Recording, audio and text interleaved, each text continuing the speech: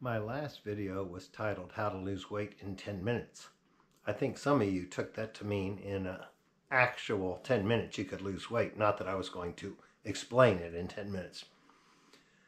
That may have been 2 weeks ago. I've had a bit of an interesting couple of weeks. In fact, something happened on Friday, a week ago, which this past Friday caused me to reconsider a lot of the stuff that I'd been preaching and living the last year, and then have a paradigm shift and get me back on track. So we're going to talk about that today.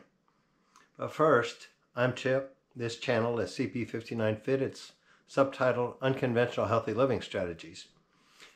And this is a 10x summer challenge, which is a challenge to see if I get monetized or lose weight first. So I'll get into those statistics a little bit later, but let me tell you of the phenomenal change that has happened in this past week. I'm not going to tell you how much weight I lost. Maybe you can see it in my face. So anyway, I must have taken my own advice over the last 2 weeks. Actually, last month. I've had phenomenal, what I consider phenomenal weight loss, but I want to tell you more.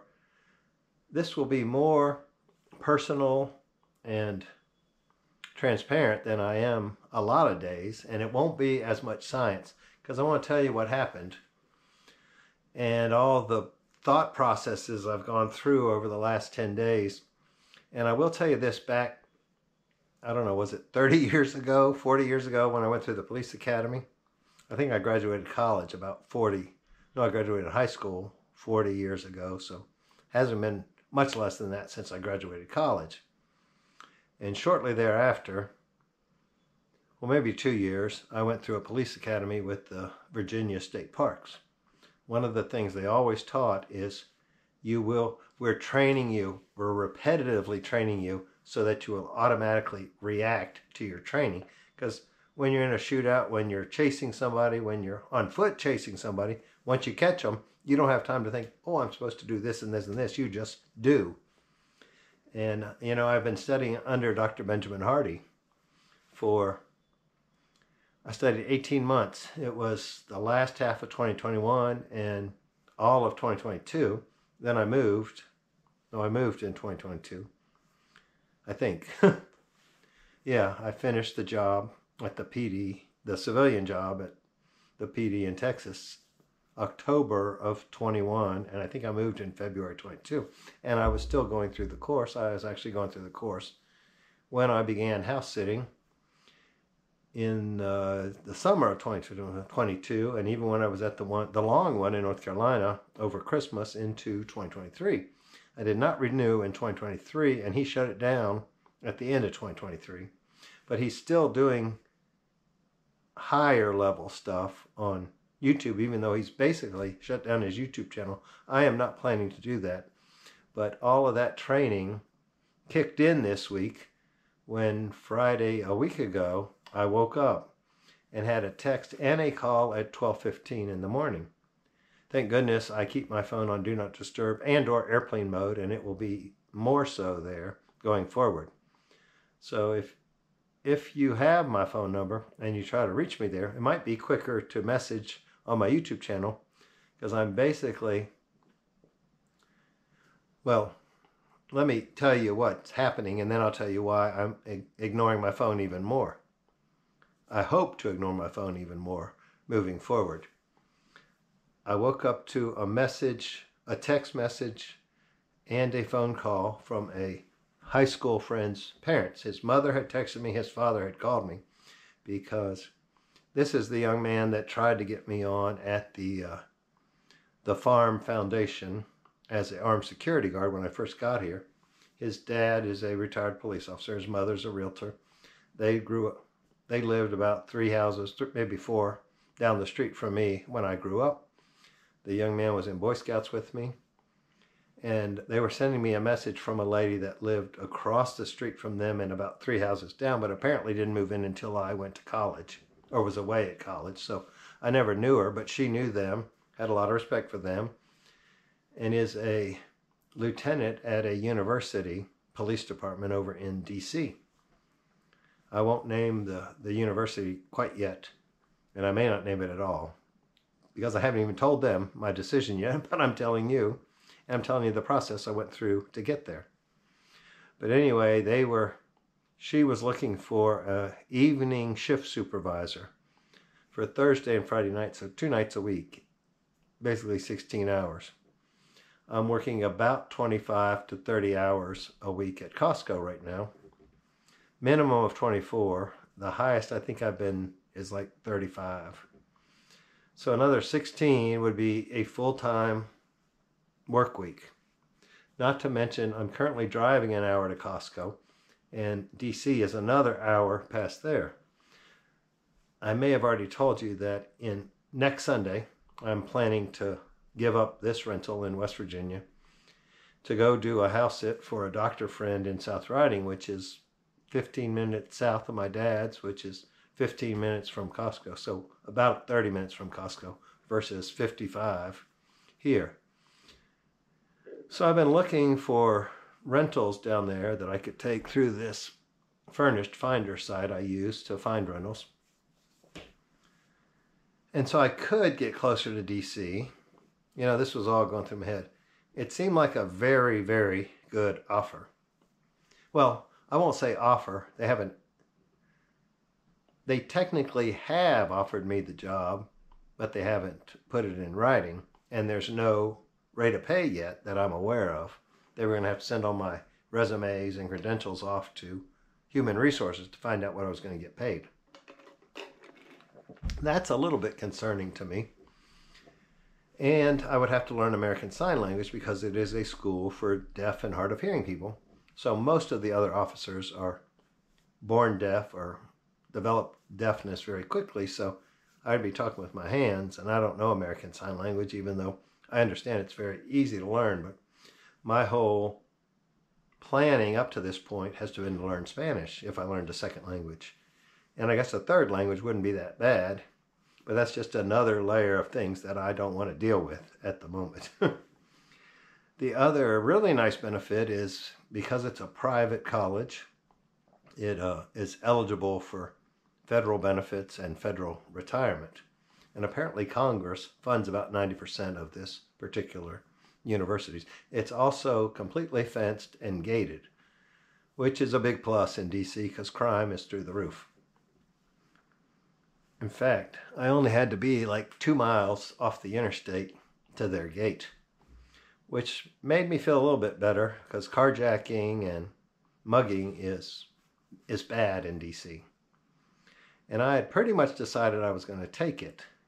In fact, our conversation, I met the interim acting commander because the commander is out on a medical leave.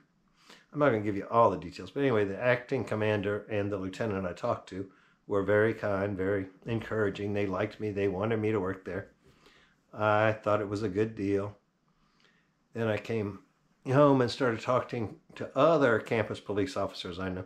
Oh, and by the way, I would be a special police officer under the Metropolitan PD with jurisdiction only on campus as a unarmed, basically security guard, but they call it campus police officer.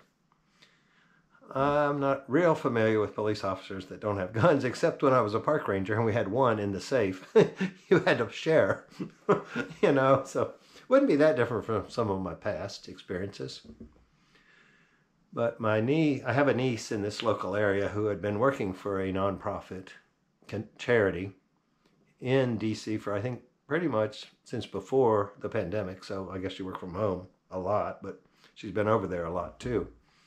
And actually had an attempted mugging or something occur recently and was very concerned about me going over there to work, which I had my own concerns with a police background. And I would have been only the second officer on the force that had street law enforcement experience other than, I mean, if you're deaf, where would you really do real street police work? Even though I understand there's a deaf agent with the FBI that they've done a documentary on, and she's very good. So I'm not saying it couldn't happen. It just generally doesn't happen. So these other officers just are campus police and just in the deaf community. So they sent me onboarding papers Wednesday, and I took them with me Thursday to get them notarized at the bank on my dad's campus. So I went to lunch with this niece and with Dad, and we didn't really discuss the job, but I'm not going to discuss what we discussed. Family stuff, let's put it that way, and medical stuff. She's actually watched some of my videos, which kind of surprised me. She leans more to vegetable-based stuff than animal-based, I thought. But she ate a hamburger with us, so I was, and a salad. So good for her. I'm glad she's doing both. But driving back the hour to West Virginia, I got thinking, and I'm like, okay, if I'm a supervisor, what does a police supervisor do? I know they do reports. I knew they do schedules, all that stuff. That's fine. But the main thing you need experience in is de-escalation of situations. So I'm thinking, if I get called because an officer is crossways with somebody and I can't do the sign language properly, and I'm having to ask him or text him. We have these, they said I'd have a phone and a radio that I could text on. So I'm having to text him and he's texting me. I thought that's not very fair to the student or employee that he or she's in a conflict with if I'm only getting one side of the story. So I thought, that kind of defeats the purpose of being the supervisor if I can only base my ruling or my judgment on part of the story, because I wouldn't understand what the other person, I guess the other person could text me. Hadn't thought about that until right now, but anyway, I just thought it was more complicated than I wanted to participate in at this point in my life. And then I started thinking about all the stuff Dr. Hardy had taught me over the past, 3 years, that I had scheduled a keystone goal for my life, and that was my health. I just got a bookmark made. I don't know what all that's about, but we'll get it uploaded, and it should be one big video. And it had nothing to do with going back into police work or going into the district. You know, when I first got the text, I'm like, ugh, D.C. Ugh. I didn't lose anything over there. I have no reason to go. I would not even take a house sit in D.C. because they are armed robbing you of your dogs. And I know that most of those just go into dog fighting, and they get the weak ones or the fluffy ones so that the pit bulls or whoever the mean dogs are. I know there's some very sweet pit bulls, but in dog fighting, which is illegal most places, that's where most lost and abandoned pets or dogs end up. And I didn't want to be walking somebody's dog and get a gun in my face and not have a gun because it's DC. And that was the other thing with this special police permit. I said, does that authorize me to carry a gun in DC? She said, nope, not on the campus, not in the city, nowhere. Don't even bring it to work if you have one. I thought, well, the reason there's crime in DC is guns are illegal and only the bad guys have them. So I didn't want to be a target either, really, or a target for carjacking, which is probably more probable on the 1.5 miles from the interstate to the campus. So maybe I'm being a big sissy about it, but what it is it's not aligning. You know, I made a big leap video when I left the city. I made another big leap, or maybe that was my another big leap when I left the city. My first big leap was, I guess, going into carnivore. So I'm about big leaps. I'm about keystone goals and saying no to more stuff. You know, I became a minimalist almost when I sold my house and then gave up my apartment in Fort Worth to go on this house sitting, pet sitting, spend time with mom and dad journey. And I have no regrets. Everything's going well, but I am planning to turn down this job at the university so I can concentrate on this channel, which is about my health and sharing with you so maybe your health can improve also. I don't look at that as a loss. I look at it as a gain. And then I got on Facebook yesterday, I think, and saw an announcement from Dr. Hardy about a condensed intensive program he's offering October, November, December. So I dug through my emails, and of course I'd gotten an email from him I hadn't paid any attention to. And I know last year he offered it for like $3,000 or $4,000. I'm like, well, maybe when you come down, I will do that. I'm working, so I don't go into my savings. I mean, I lived off of savings basically 2 years with a little job here and there, but I I chose not to continue that. That's why I went back to work. But he had lowered the price to under $1,000 this year, and I'm moving, and I'm going to save about anywhere from $250 to $105 on the next rental. And I figure I've been spending almost $200 in gas on the 1 hour commute. That's my neighbor, roommate, fumigating her room because she's got Lyme's and other autoimmune. So we talk about carnivore quite a bit, and she seems to be trying alternative things. But let's get back to my stuff. So anyway, I think I'm going to be saving about $300 a month, and it was $997 for 3 months with a money-back guarantee. If you hit your goal, he will refund your money. And really, he's about getting your 5-year plan reduced to 3 months, or at least getting very close to it. And as you know, my long-term plan is to get this channel monetized, and that's what this whole Summer Challenge Sunday posting updates is about. So get ready for some radical transformation. And I think that's the name of his next book, Radical Transformation. So he's trying to sell books too, and I probably will buy one. I haven't bought the last 2, but I bought like 20 of The Gap and the Gain to get into the program for 2023, because if you sell a lot when it first comes out, then it's higher on the New York bestseller list, which adds to more sales. So anyway, this week has been a lot of trying to move, deciding if I wanted that other job, and if so, where would I live? I would probably live even closer to DC, which prospects down there are few and far between that I'd be willing to live in.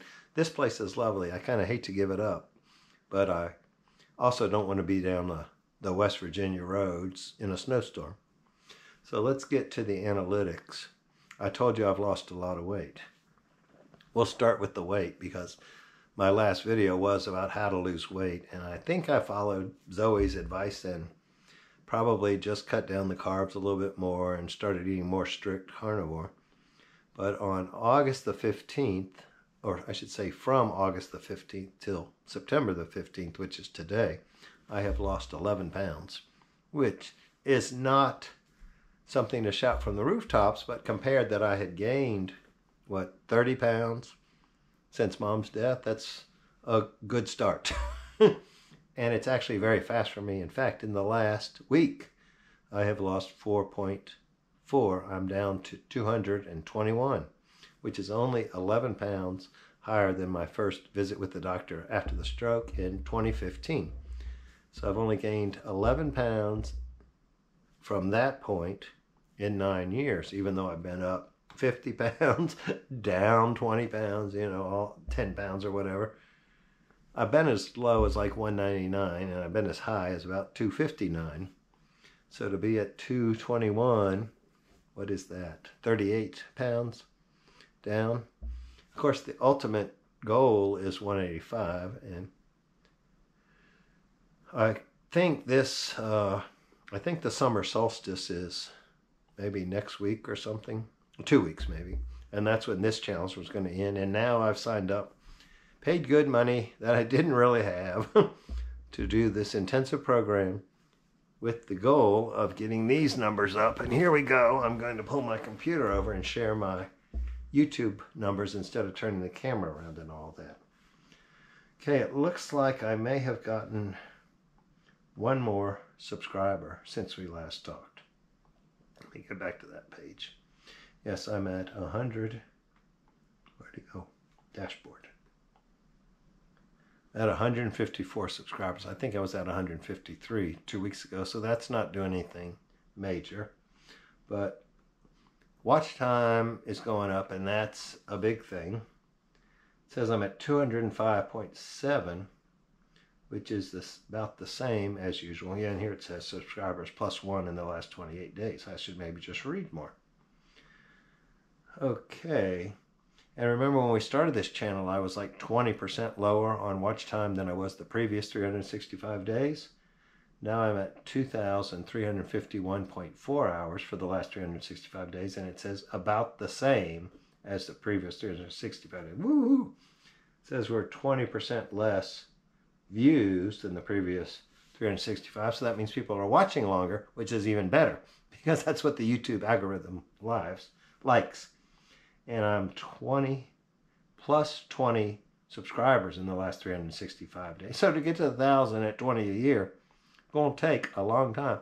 That's why I'm paying to meet somebody that's going to push me or pull me, whatever the term is, to get there or get real close by December. And so I already told you what the actual watch time hours were, 2,351. So thank you very much. Thank you, thank you, thank you. Now for just a little bit of a annoying thing that happened at 11 o'clock this afternoon. Today is Sunday, by the way. I think it's September 15th. Is Costco called me at 11 a.m. I had my phone on Do Not Disturb. I'd left it upstairs because I was down cooking. I'm like, it's on Do Not Disturb. I'm not going to hear it anyway. Left a message. They want me to come in at midnight or 1 today because they had a unexpected overnight where somebody's going to come in and redo the self-checkout machines or something, and they want me. They don't know what I'm going to do, but when I've done this in the past, it's basically like babysitting the contractors. You know, if they need a fuse turned off, they need a tool, something, I go get it. So it is actually not a real hard gig, but they moved me from starting at 5 a.m. I told them I could make it by 1 because I'm an hour away. But I was also in the process of packing today, so I've had Saturday and Sunday off. Excuse me. And because I've been to the farm and because I bought an air fryer and a nightstand and a countertop ice maker and uniform, well, I call them uniforms, clothes to wear to work, like 5 different outfits, and work shoes. My car was pretty full when I moved here, so it's going to take, if I can take partial loads to Dad's tomorrow, I've got Tuesday off, and then take another partial load Wednesday. By the time Saturday gets here, hopefully I can put everything in the car, head down there and not have to come back. Even though I'd still have like a night, I could stay here. That $10 worth of gas is a lot. That's why I'm saying I probably spend about $200 a month, because I work 20 days a month, 5 days a week for 4 weeks. And I use a good gallon each way. And I'm getting some discounts now, which is making the cost go down a little bit, but and if I go to Dad's, that's another gallon from Costco to his and back, or we go to lunch or whatever. So anyway, I'm spending about 3 gallons a day, which is about, I think gas is getting to about $3 a gallon, down to about $3 a gallon here. So maybe my numbers are a little bit off, but I'll be happy to save that. So I don't see why I should drive back up here if I don't have to. I can stay at Dad's, or I'm going to do a little bit of pet sitting in October. I'll tell you more about that when I'm there. But anyway, thank you for all the help. We're going to get this done. Just sit back and watch, because the next 3 months, we're going to rock and roll. Go lose some weight, however you want to do it. I'm not giving advice on that today, but I'm happy that I'm trending down, even though my way of eating has not been perfect. Costco frequently puts fruit out, and I think it's Fresh Fruit Friday, and then they put going out of date ice cream in the freezer. I tried to get the real ice cream. I found out that those drumstick cones are made with vegetable oil. Ugh. It won't even melt, apparently, but they haven't had one in there since I saw the documentary.